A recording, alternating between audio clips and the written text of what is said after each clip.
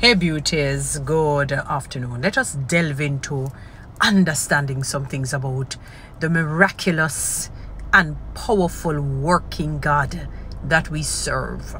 Now, when Jesus was basically on his road to leaving earth, after dying for us, being buried and then resurrected, on his journey, he said, look, listen to me. There are Christians who are going to do greater works. It doesn't mean greater in terms of power. Like I wonder if it's Jesus I should worship or that person. No. In terms of the plethora, the various types of miracles and so on. That's what he really was talking about. And with that reality, there is a particular scripture in Acts 19 verse 12. And what had happened is that people brought their handkerchiefs and aprons to Paul, and when he touched them and prayed over them, that power that he would have gotten from God himself went on those. So it's not a matter that him do woogly and it will be our witchcraft. No, it's a power of God.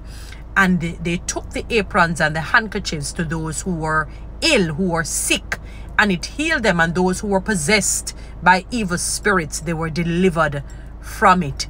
Because I want people to understand that Paul was a consummate narcissist. A lot of people say, boy, Paul thought he was doing the right thing. Even people who are doing evil think they're doing good. There are people who are doing evil think that they're doing good. But when Paul was delivered basically from a sort of evil mindset, when God turned him from Saul to Paul, that fellow was a fully transformed human being, not perfect. And because he had the assurance, he reassured himself in God, that look here, God, not one thing on this planet is impossible with you. You said greater works we're going to do. We're going to show that greater works. So God used Paul as that vessel.